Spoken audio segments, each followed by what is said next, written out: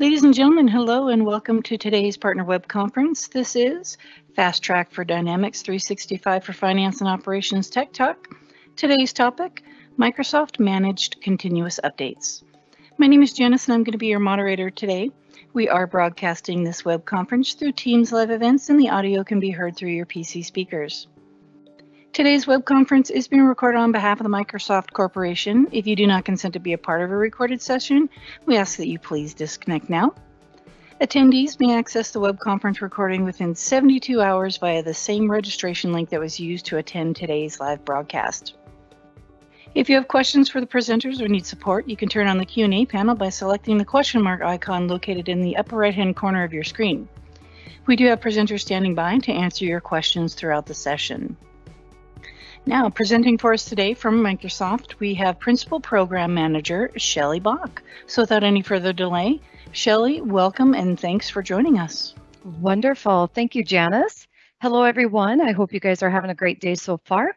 Thanks for joining our webcast about the continuous updates. Our continuous update session that we're going to talk about today is really all going to be about finance and operations. So let's start in going deep as far as what the experience looks like. Now, we have had this discussion several times already. What we're going to talk about today is really our key principles, how we think about those principles, as well as show you a demo for some of the features and functionality that is starting to light up within Lifecycle Services. I do have some colleagues here that are also watching and helping with questions, so please feel free to ask questions throughout the session, but we will wait until the end if there are any for an open Q&A. Okay, so let's get started on what we're talking about today. From a continuous update cadence perspective, we also talk about this as being called one version, getting all of our customers on our ecosystem as a Dynamics 365 product all on one version. We've got two key pillars for this, and this is really all about the predictability and making sure that those updates are continuous in nature. Now, when we're talking about one version and we're talking about having customers on the latest product version, this is actually something for finance and operations that we have been doing for just about a year now. And we started on this journey with finance and operations, in particular with the platform.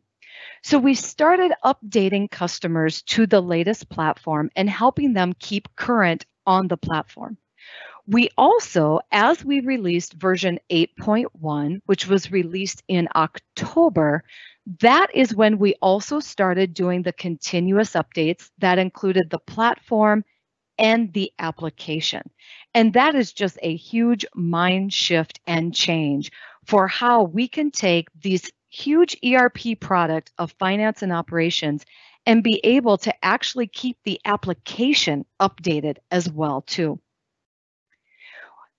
When we look at our service update principles, now keep in mind when we're now on this journey of 8.1, which really bleeds into version 10, we are now calling the updates a service update. And that's because the service update includes application components as well as platform components.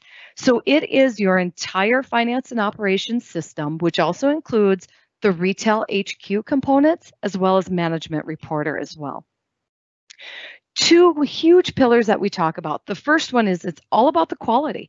It's all about making sure that these service updates that are going to be continuous in nature and predictable for you as a customer have high quality and meet those quality standards.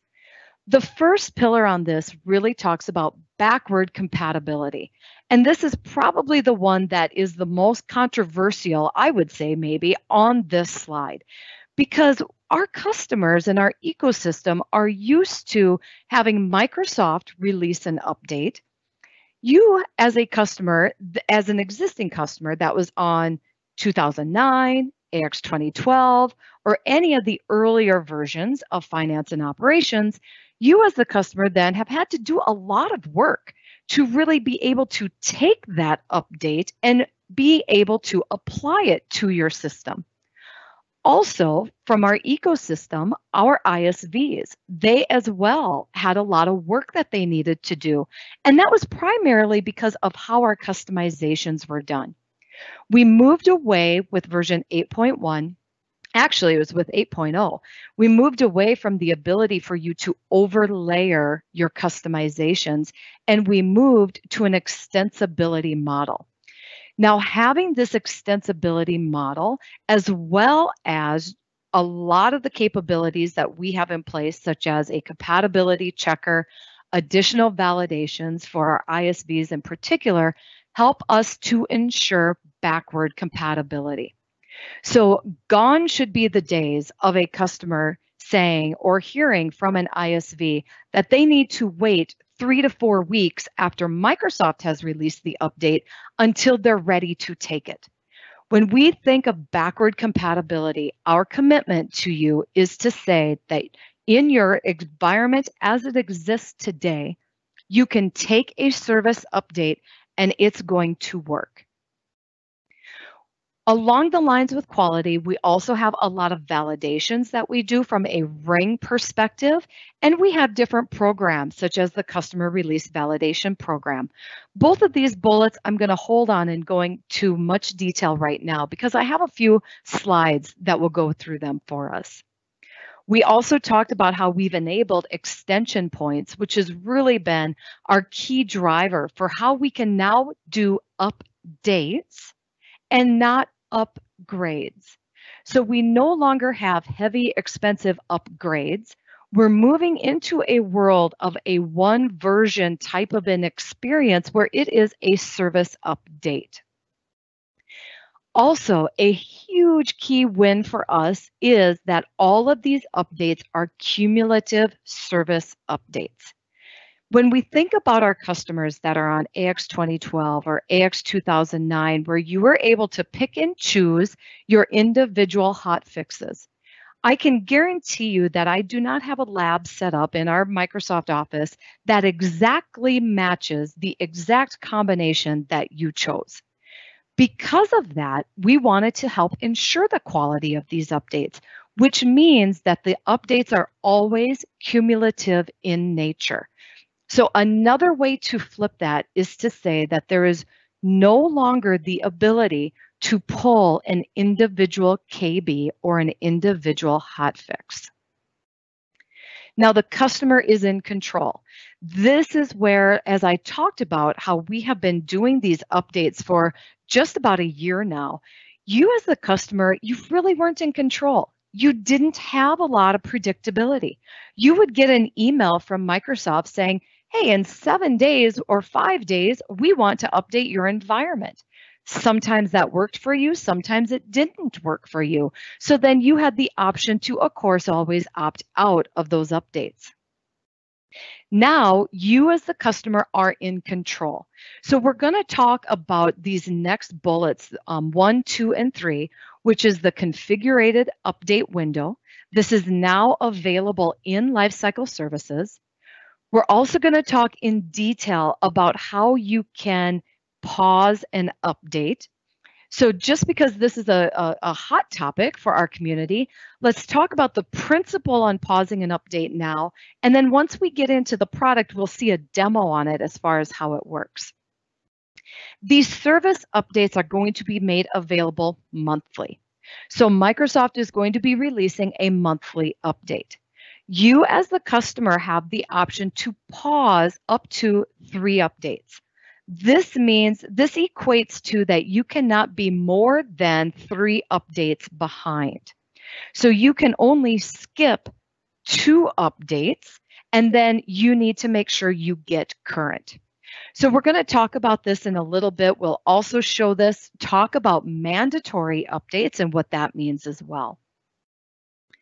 These service updates are going to include hotfixes, but they're also going to include new features and functionality. If you go and take a look at our release notes, you see in our release notes where we have a lot of the detail about what we are going to be releasing. And a lot of that functionality, some of it will be coming in May, June, July, which means that's going to be coming in the service update we're going to be making available at that time frame. Now, when we talk about the new features, a key principle for us, and I have some slides on this as well, is to make sure that your user experience does not change as a result of the new feature being implemented. Another way to say this is you as the customer are always in control for when you want to enable the new feature and functionality. We also have programs that are available from a customer perspective where you can get preview access to the builds. We'll talk about those in just a little bit as well. And then for anything that we may be deprecating.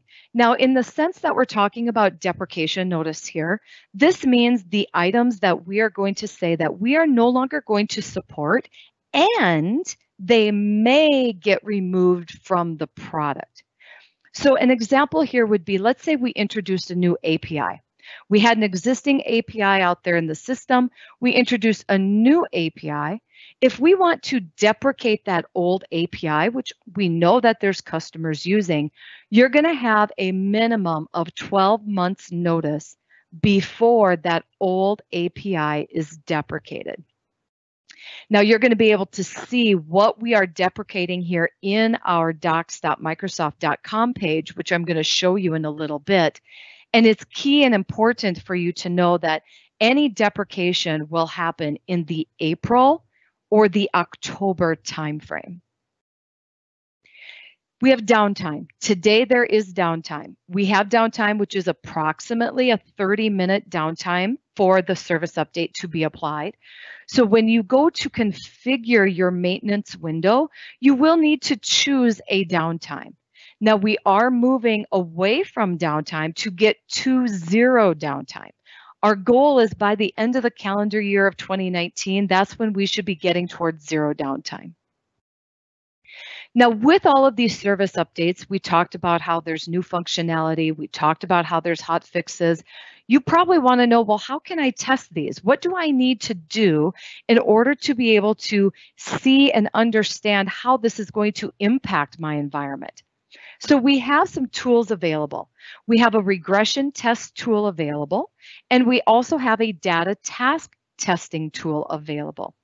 The regression test tool is available for your business users in order to be able to record a business process and then play that back in an automated fashion. The data task testing tool has a ton of capability, but one of the capabilities for that tool is to also help testing with integrations. And then the last one that we have is the Update Impact Analyzer. And this allows you to look at how does a particular update impact your environment. Okay, let's move into a little bit more on the quality aspect and our safe deployment practice. Now, from a Microsoft standard perspective and typical Microsoft cloud solutions, as well as cloud solutions from our competition as well, when they look at a safe deployment, they typically roll out a safe deployment by an Azure region by Azure region.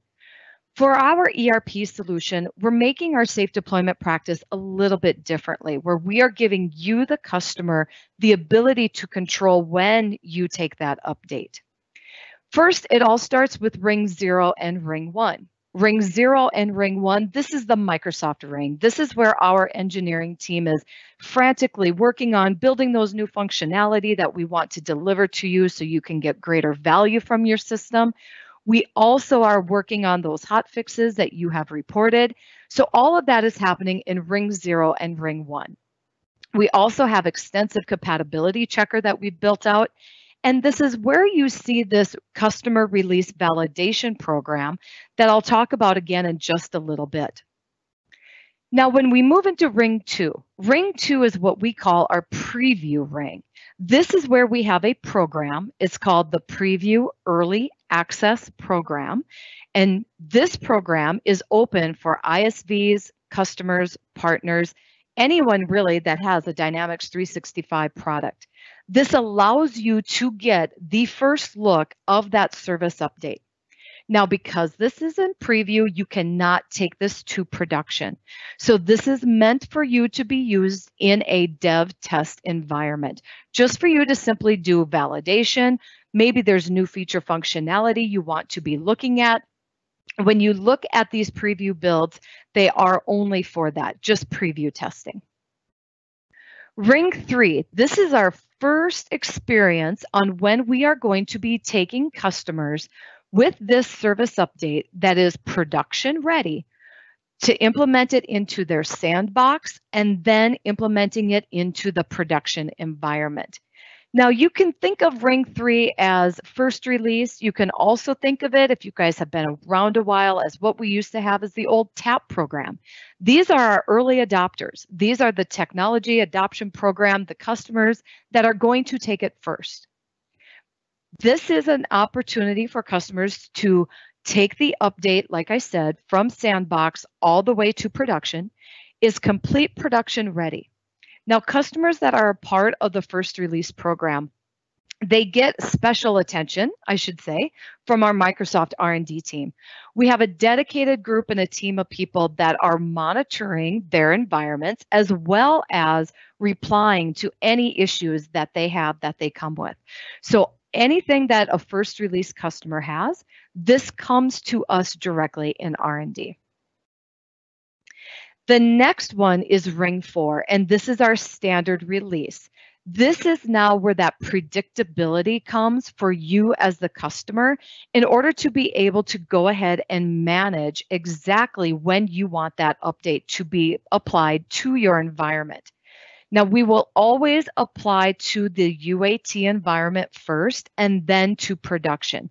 And keep in mind, when I'm talking about us applying the update, that simply means if you choose to have Microsoft auto apply. Let's talk about this release validation program and what it means. Now, the release validation program is critical for us at the quality aspect on it. What we do from a release validation program is we want to work with our customers. Now, at this point in time, when I say customers, it very well means also ISVs. What we do is we ask for the customer to provide us with a copy of your data, a copy of your deployable package, which would include any of your customizations, and a copy of all of your automated tests that are synced to a business process model library. We set this up in a separate Lifecycle Services project. There's no financial cost to the customer to participate in this program because Microsoft is hosting this particular environment on our subscription. But what we have the ability to do now is in that Lifecycle Services project, when we are in Ring 0 and Ring 1 and we are developing that update, we apply that update while it's still in development into this LCS project. Then we run all of the automated tests, and the customer whose environment we're running this on can clearly see any pass or fail. Now, I talk about this in terms of financial cost to the customer. We do work very closely with the customer in order to help us get the environment set up. Because you as the customer, we want you to choose the right data set that you want to provide to Microsoft. We do not have tools for anonymizing the data, so you as the customer are in charge of anonymizing the data. You also, as the customer, are also then required to make sure that if you make any substantial changes to your environment, that you go ahead and refresh that into the LCS project. Now, as part of the program, we're asking for you to make sure things are updated about once every 6 months, but there is a cost, so to speak, on just the helping of setting up that environment, but there is no financial cost to the customer. New features. These are some guiding principles. Just like we have guiding principles for all of our service updates, we have 3 key guiding principles that we need to think about when we introduce new functionality or new features to our customers. The first one is we cannot change a user's existing experience. The second, we need to give the customer the ability to control the adoption. You roll it out on your time frame, your internal change management. And we need a way for you as the customer to really know what are these new features without having to try to dig through some documentation online. So what you're going to see here is what we are planning for the future. It's not in the product today. Our current plan for this is about the June, July-ish timeframe in that update. But let's walk through what that experience will look like. The first thing you're going to notice is there's a new workspace called Feature Management. This workspace called Feature Management will do your introduction into the new features that are being made available as part of the update. When you look at the new features, particular in this one, the views, you can see exactly the release that it was made available in. And when you look at the right side of the screen, you can see if it is configured. You can also see a lot of the great information about if you wanted to learn more. Now it takes you directly to that documentation where you're not having to hunt and peck around in docs.microsoft.com to try to find it. You can also see the roles that would be affected by you enabling this particular feature functionality. Now you can use this as a great list to say, okay, these are the people I need to go and train. It also is a good way for you to just make sure you've got that full visibility on who will be impacted. The last one is a comments box, and this box is really just for you people internally looking at this workspace to say if you have multiple sysadmins, maybe someone might say, hey, let's try this out. Someone else might want to come out and put a comment and say, no, not till June. We've got a lot of work going on. Now, when you want to configure it, you can, at the bottom, go ahead and do the configuration as per the setup steps, and then you can mark it as being configured. Once it is marked as being configured, you can clearly see in the workspace overview that that feature functionality is configured. We talked about how we want to do an introduction to these new features as well to the users, similar to how our Office updates are. I just loaded an Office update earlier this week, and I got to see some of the new feature functionality in Outlook.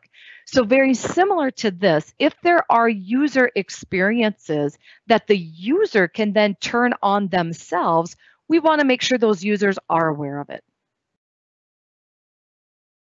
Okay, let's talk about the 4 pillars of the one version update experience.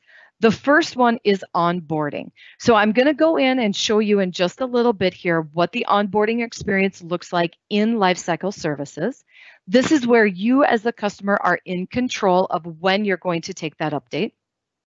The next one is the notice. When are you going to be notified of an update being made available? Now, in the past, what we have done is we have relied very heavily on email, and we're not going to let up on that. We're still going to be doing email notifications. So if you have people in your organization that are not getting notified of when an update is being planned for your environment, you can go ahead and add them into the project settings so that way they will get these notifications. What we're also going to be doing, though, is we've also created what is called an action center. And in that action center is when you can see when the update is available. So now you don't have to go out to a Yammer group or you don't have to subscribe to a blog. Right in Lifecycle Services is when you're going to see the notification. And right before your update is going to, or excuse me, right before your environment is going to be updated, you'll also see a toast notification that's going to be made available in LCS. The execution of the service updates. A lot of what we've been talking about has really been about Microsoft applying the update. But please keep in mind, you as a customer are in control. You can take this update anytime you want. The only rule to keep in mind is that you cannot be more than 3 consecutive updates behind. You can only pause 2 consecutive updates. So we're asking customers to take a minimum of 4 service updates a year, where as the customer, you can choose to pause or delay up to 2 at a time in a consecutive manner.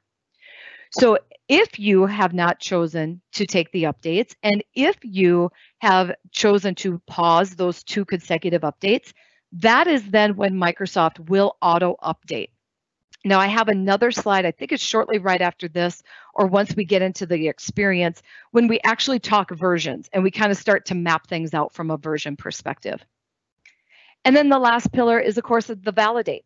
Validate is optional to you. We highly recommend it, but it is optional for you to do. We'll talk about the impact analyzer. Data task automation, like I said, is available for integrations. And then we have our RSAT tool, which is that no-code automation test tool. Okay, let's go in and look at the experience that we have available in LCS. Now, I've got several different LCS projects pulled up here, and each of them gives us a little bit something that we want to take a look at. The first is really all about how do you know when that update is available? You're going to know it's available here by looking at the Action Center. So as soon as that update is available for all of our standard release customers, they're going to be able to see it in the Action Center. You can save the update, which is going to take it and save it to your asset library within this LCS project, or you can go ahead and go to What's New, which will take you to our documentation site. When I take a look at the project settings for a particular environment, now looking at this, I've got my LCS project. What I've done was clicked on my little hamburger over here, and I said I wanted to go to project settings. We have introduced an update settings. Now, this is not there for absolutely everyone yet. I want to be clear on that. So the update settings is available first for customers that are on 8.1. Now, if you are a customer and you just recently moved to an 8.1 release and you do not see the update settings, you will be seeing it soon. We run a batch job periodically to make sure that we're updating the customers, particularly for 8.1, in order to be able to see the update experience. Now, we've been talking about one version. We've been talking about all of this. This still applies to those customers that have an exception to stay on 7.3 because of our lifecycle support policy. Maybe perhaps Microsoft was not able to deliver the extension point that they needed.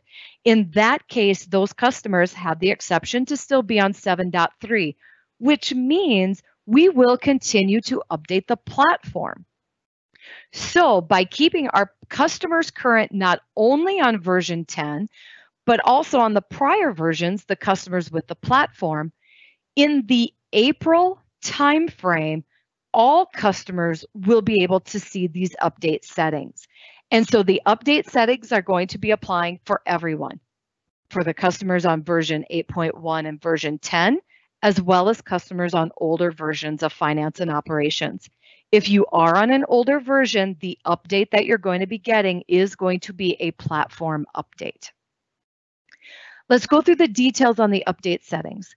The first one is your sandbox. You get to choose the sandbox, the tier 2 sandbox that you want Microsoft to deploy this to. This is giving you more control. In the past, Microsoft has chosen the sandbox based on what was available from your subscription. Now you have the ability to select that sandbox. You also have a cadence here. You could choose the first, second, or third week of the month. Now remember, this is when Microsoft will auto apply that update.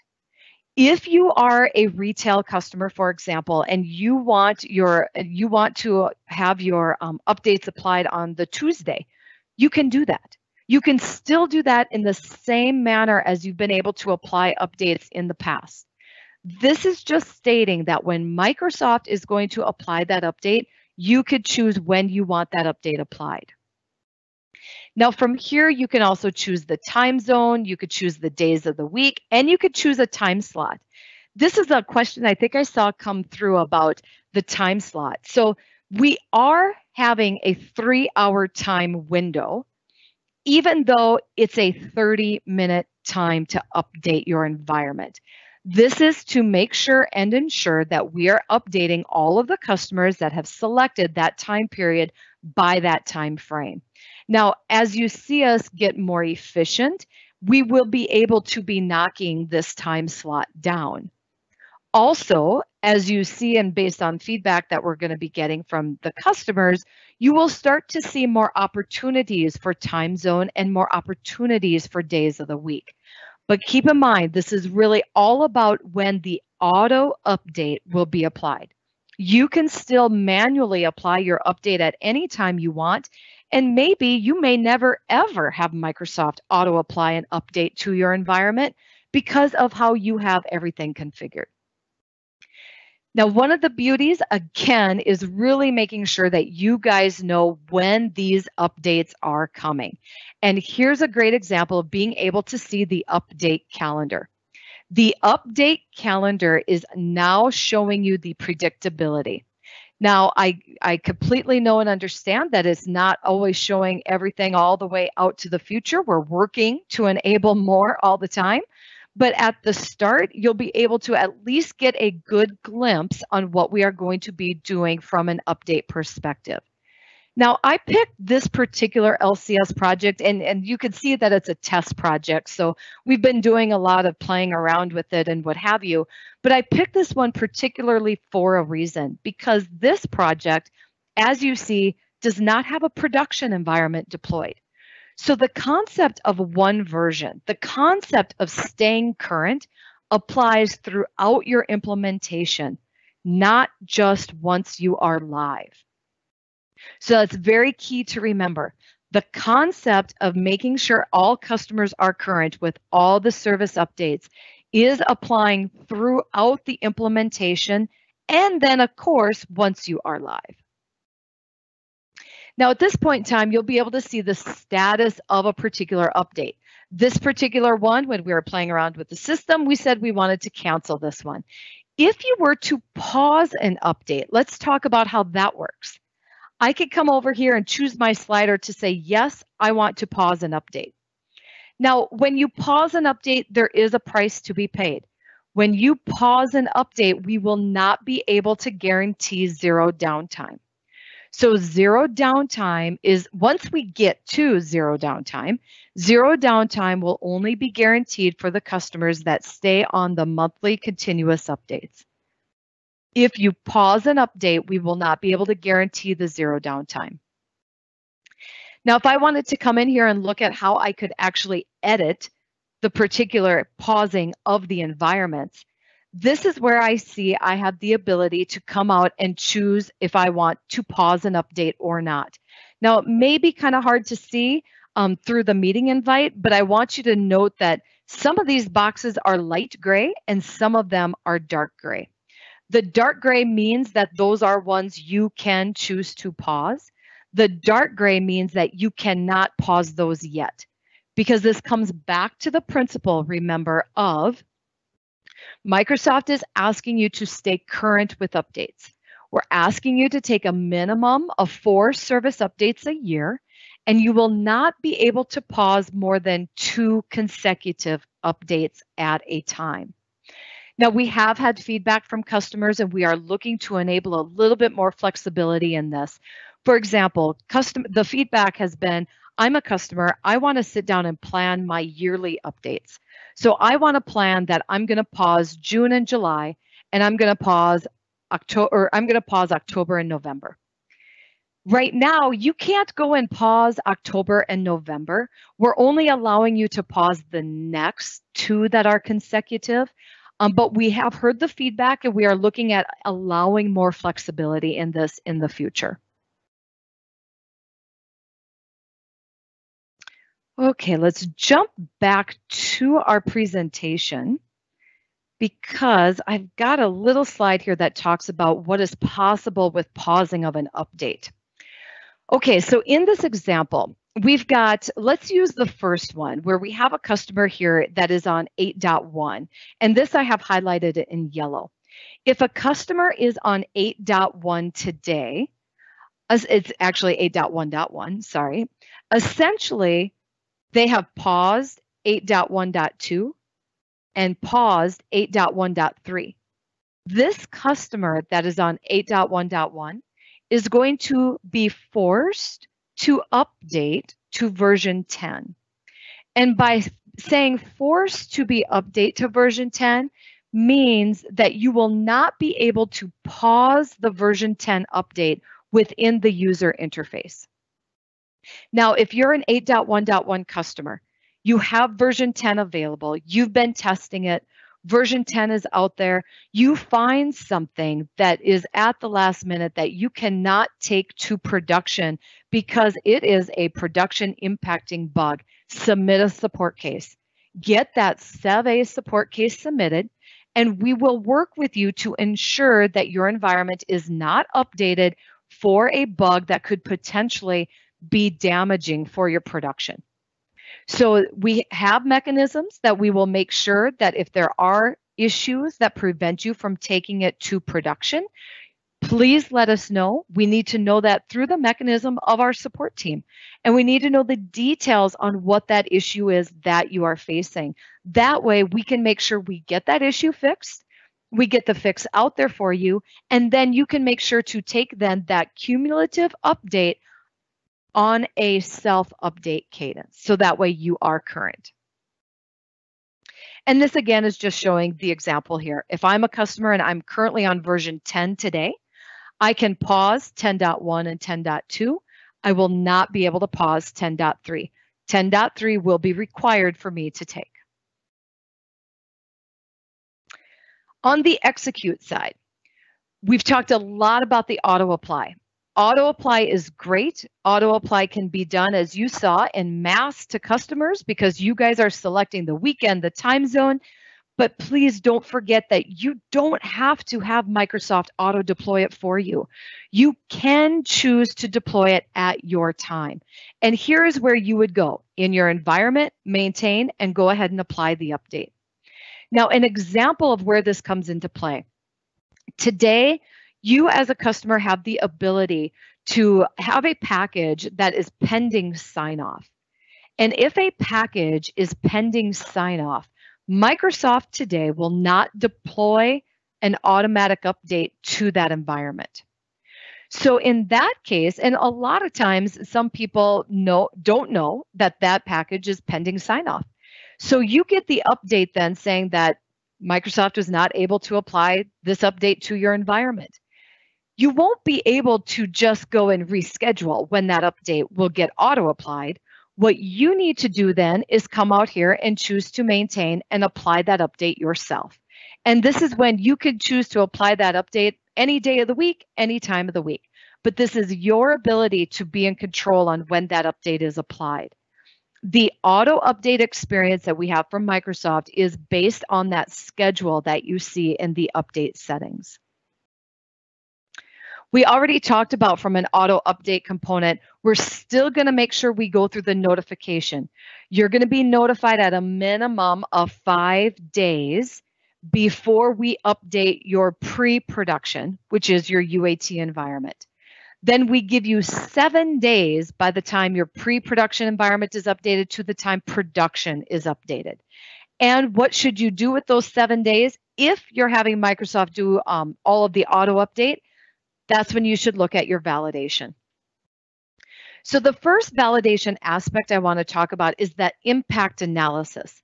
How do you know how your environment is going to be impacted as a result of this update? Well, we've got a tool that's going to be coming out soon called the Update Impact Analyzer. Now, in looking at the concepts that you see here, there's some dark green bubbles that go in the vertical line, and then we've got a couple bubbles on the horizontal axis there. From the vertical axis, what we really are looking to do is making sure you know the code churn that is introduced as a part of that release.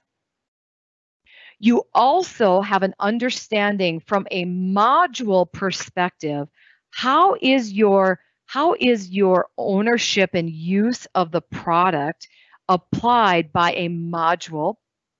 And then you'll also be able to see, based on the size of the bubble, which you'll see in a little bit, how heavy is the user interaction on that particular module. So coming out the gates, in the June-July timeframe. You're going to get this in Lifecycle Services, where you're going to be able to choose the service update, get an understanding on how it impacts your environment.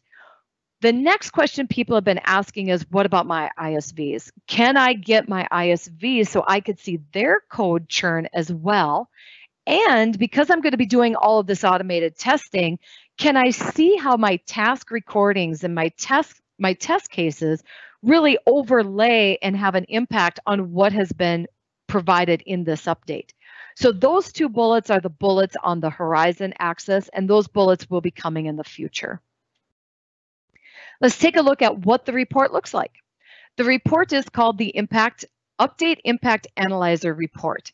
And at what you could see up here at the very top is you could choose the actual release that you want to have a comparison on how that release looks within your environment. You could see the different file types on the right. You could see also here the actual code churn that has happened. So here I've got the usage and churn, I've got usage and a full change list from this Power BI report. Now, what you see here in the middle, the first is those user interactions. I can see how I'm using the system.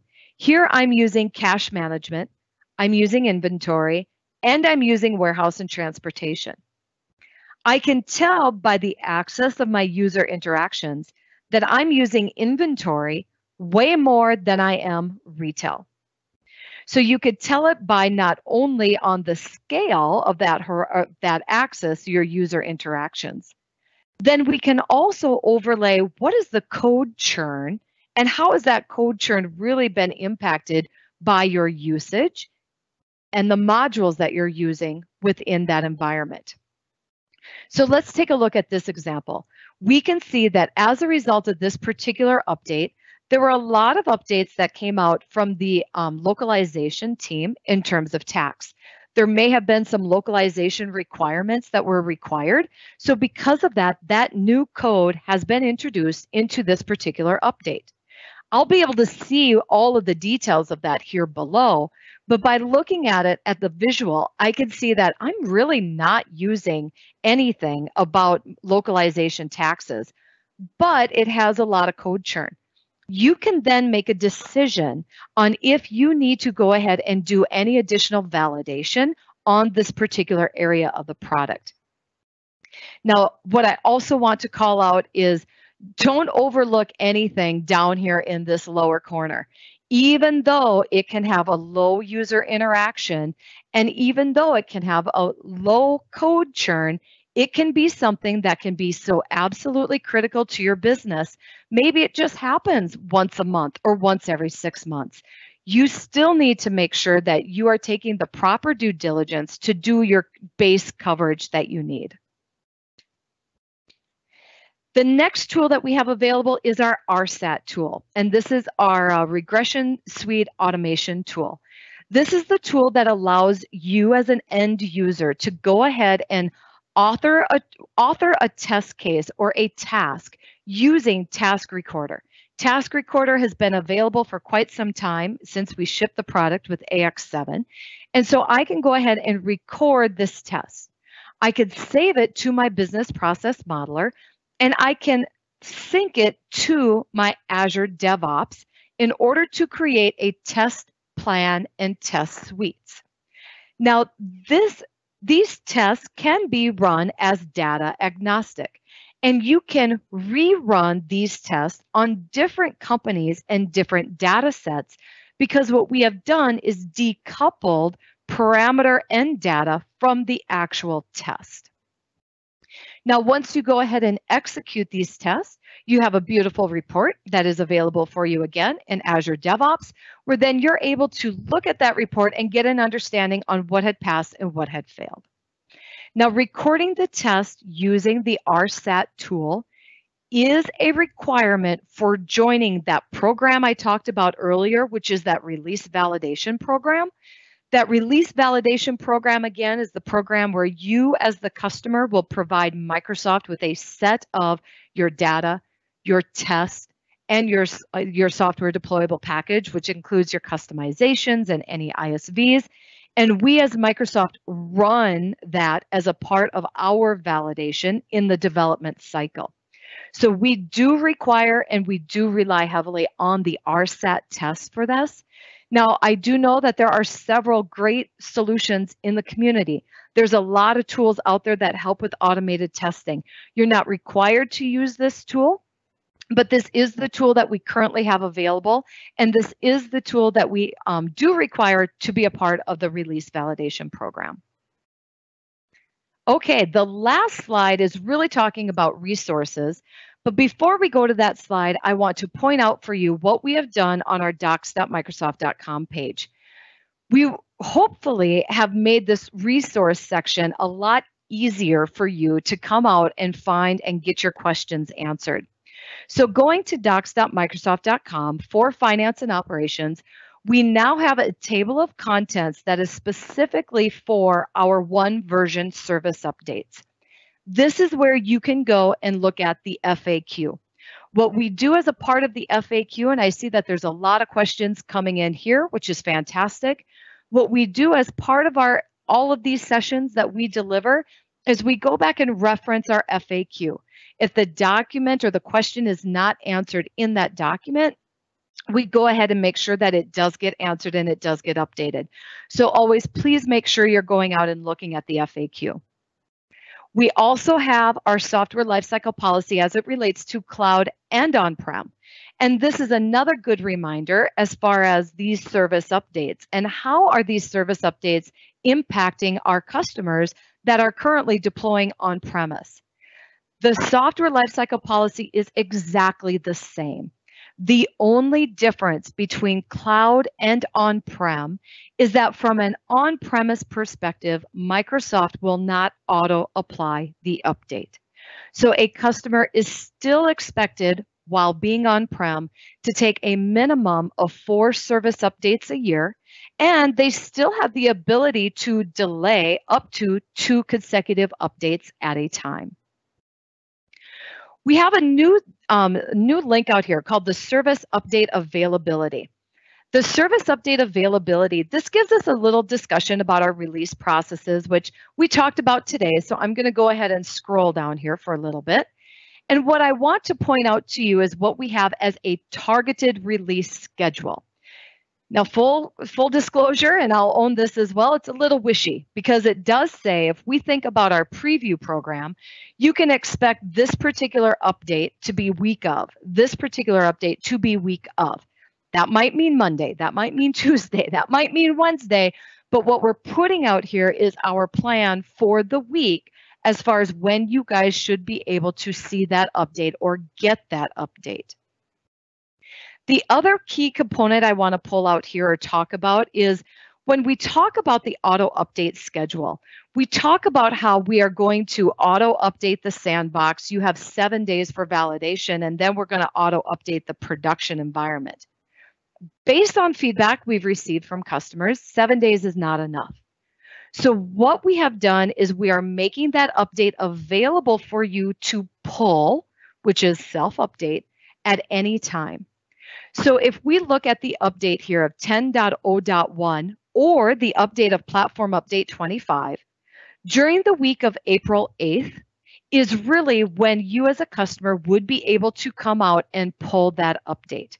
Now remember, you're going to be notified of that update in your LCS project. Let's use this one. In your LCS project in the Action Center. So as soon as 10.0.1 is available, and again, this is a test one, so that's why it's showing like it is, but it's not really yet. As soon as it's available, that's when you will come out and be able to save it to your own shared or to your own asset library. This is now giving you as the customer much more time for validation. This is giving you the time to make sure that you don't have just 7 days. You have almost an additional 2, sometimes 3 weeks. And then we also talk about how you can apply updates to the cloud, because this isn't just about Microsoft auto-applying it. It's about you also being able to apply the updates on your schedule. And then everything else that we talked about today about how to configure, how to pause, how to get notified, using the test tools that we have available is also here as well as a resource. So again, this is available on docs.microsoft.com. When you go to Finance and Operations, it's part of the overview, and it just lists right out here the one version service update. Now, if I can go back to the slide, and I'll just keep this last slide up, you guys are going to get access to the slide deck that you can download. This has a ton of links on it. So there's a ton of links out here where you guys can go and get any of these particular resources. It's just, in the end, I know it's probably a pretty ugly slide to look at, but it's available for you. Okay, with that gives us about 10 minutes for some Q&A. So I am going to go ahead, and there's been a lot of questions that have been asked. And I know the team, my colleagues Sagita and Martin, have been feverishly helping to answer some of the questions. So let's go ahead and take a look at this. One question I see out here is, this isn't talking about the new feature functionality roles, or that new feature role that we're going to be adding. If that new feature is going to be affected by a custom role. And yes, we will be able to show you that if the new feature that we are rolling out is created by a new custom role that you created, if the code that we are rolling out is included in a particular security role, whether that be custom or out of the box, that role and that user will show up in the list. What's the definition of a weekend when it comes and looks at our particular update cadence? The definition of a weekend, we are hoping, is really a weekend within your local time zone. Now, you do have the option to choose different time zones. You do have the option also of choosing, when we think about a customer in the APAC region, for example, and I'm based in North America, the customer in the APAC region, their updates are really happening for them Saturday and Sunday, even though for our experiences up here in North America, we know that they're happening on our Friday. So we are looking at a weekend of being Saturday and Sunday for the updates. If we run into a major issue after an update, do we have an option to roll back, or how do we get emergency fixes? So from a rollback perspective, we will be doing rollback only at that initial time of deploying the update. So if the update for whatever reason fails, we will roll that update back, and you will be notified. You'll get a communication, an email communication. You'll get an email communication stating that the update had failed and your environment has been rolled back to the original state. Now, if you are working in that environment and you run into a major issue, we do have ways that we can get emergency fixes. Now, these emergency fixes, remember, are going to be cumulative, but we're going down the path of fix fast versus roll back after you've already been working and you have a lot of transactions and you have a lot of updates already happening in the environment. So the rollback concept is going to happen at the time of the service update being applied. If there's any issues when that service update was applied, that is then when we will choose to roll back if an update or if an issue was found. If after you have been running on the product, we will fix fast.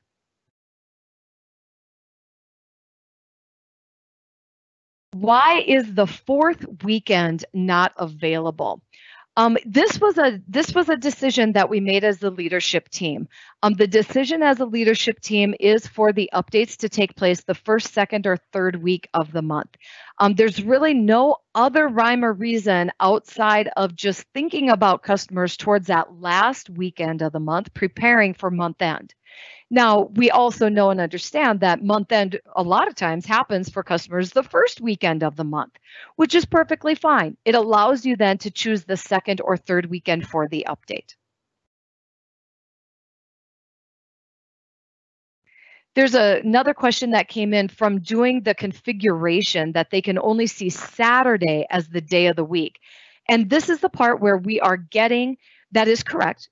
for depending on what you select in your time zone, you may only be able to see at this time one day. We are going to be working to expanding that. At this point in time, that would be the day of the week for the update to apply by Microsoft. If you want it another day of the week, that's then when you could go ahead and manually apply it yourself by going to that environment, choosing maintain, and applying the update. We are working, though, we have heard this feedback that people want the auto update experience to be scheduled and to happen, and they want to have more than just the 1 or 2 days. So this is something that we are looking at enabling in the future as well.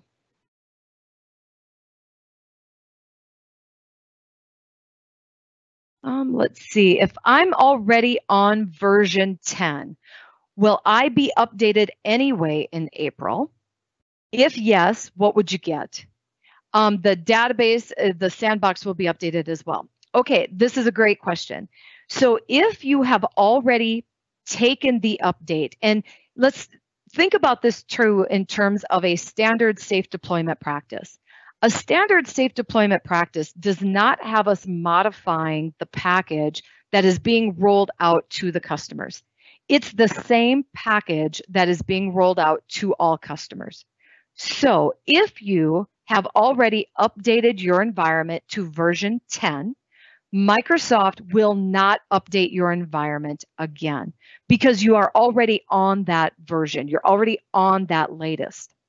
Now, this is a great question, and I appreciate it because I actually forgot to bring something up here.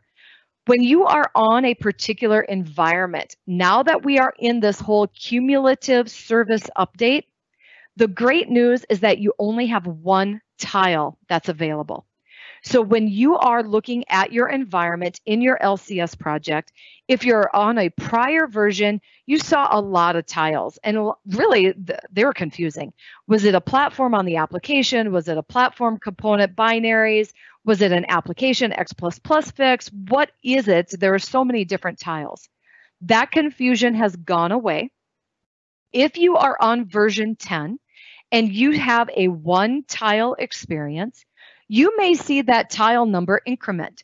You may see that tile is 4, and then you may see that tile is 6. What that tile number is telling you is that Microsoft has released what we are deeming as critical fixes for that update. Now, you as a customer, and we have the same experience as we have before, where you see the KB number. You can look in Lifecycle Services issue search on what is all addressed with that fix. But now you are the one that determines if you want to take that and apply it to your environment. If we as Microsoft also see that there is something absolutely critical that we want you to know about, and we want you to pull that update, then we will communicate with you. You will get an email from us saying that there is a critical hotfix. Our telemetry has indicated that you would benefit from this hotfix. Please go to your tile experience and deploy. So we will do multiple different communications with you based off the telemetry needs. Do these updates apply to cloud-hosted environments? No, they do not. These updates and the fact that we are going to auto update at this time only impact the sandbox UAT and the production environment. Now, this brings up another great question as well, too. And this question I want to address in terms of the Tile Action Center experience.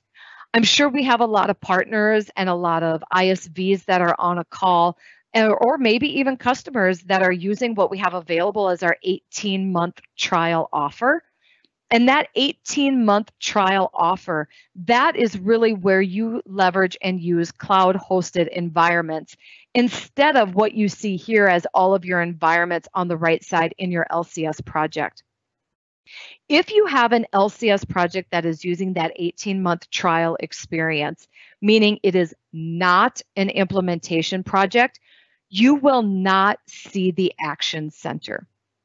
So the Action Center is only available for customer projects that are implementation type projects. For partners, ISVs, what you guys need to do is you need to look at that service update schedule that we posted and made available. And you'll be able to get that update through your shared asset library. So at this point in time, we've not enabled the Action Center for the non-implementation projects. All right, with that being said, that takes us right up to the hour. There's lots of great questions out here. We will continue to go through them. And as I said, we will make sure and update our FAQ for anything that may not be there already. I want to thank my colleagues, Sagita and Martin, for helping to answer questions throughout the meeting. And with that, Janice, I'll turn it over to you for any last minutes. All right, thank you, Shelly. All right, ladies and gentlemen, I'd like to bring your attention to a link that I just posted in the Q&A panel. That's a link to a short survey for this web conference. We ask that you please take a moment before logging out to access it. We hope that you found today's information helpful, and if you enjoyed today's web conference, have feedback on how we can provide you with a better event, or you'd like to submit topics for future web conferences, this is your chance to let us know. The survey scores are on a scale from 1 to 5, with 5 being the highest score possible. And that is going to conclude today's web conference. Attendees can access the web conference recording via the same registration link that was used to attend today's live broadcast. I'd like to extend a big thank you to our presenter, Shelly, and thank you, audience, for logging in and joining us today.